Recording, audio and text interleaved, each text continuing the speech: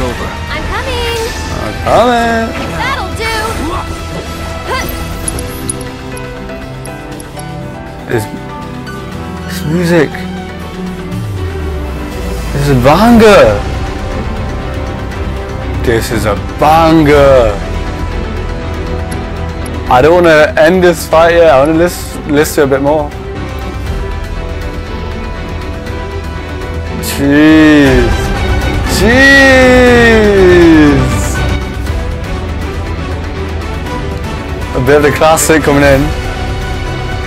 Da-na-na-na-na. Yes. Oh my god, they made this sad tune sound badass. Epic sounding. Jeez. Alright, let's do this reach. Damn, music. Always amazed by that. Oh, I'm putting sleep. I'm poisoned. What's music? I'll show you what I can do. This is a jam though. One more. Cess. Knocks it out.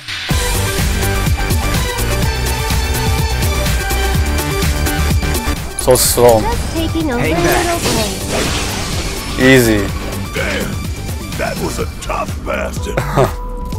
Mako probably. Nah, this is a jam. Look at Mr. Know-It-All. Nah, this is a jam. It's actually a jam. Where are you? Oh, birdie. Through this tunnel cave. The music. Oh, this is another thing that I didn't record, but oh my days, the music. Hey, the music. Every time you encounter these Mako shrines or springs or wherever they are, the natural source, we hear this amazing music. Right at the start, when it shows Rebirth. Ah, this music. Oh.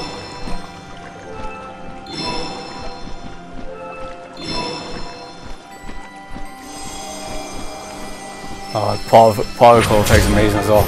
Always in awe every time I encounter these.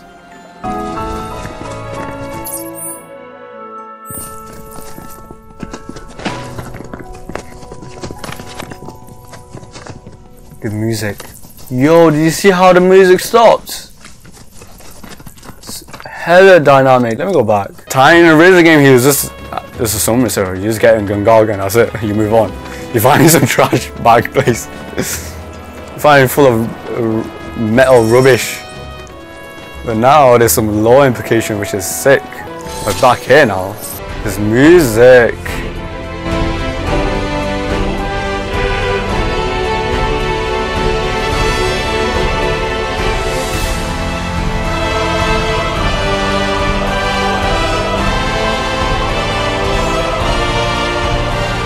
Oh, there's one over here and there's one over here.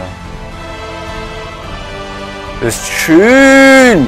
When are they gonna miss the music? When? I'm literally questioning that. There's not a single song where it's like, oh, this does not sound right, or this sounds a bit off. Like, every Final Fantasy game has amazing music, but there's occasion where like, oh my god, this music does not match.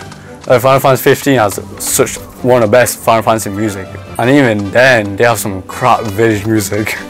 If 16 has really good music as well, but it's not enough of them.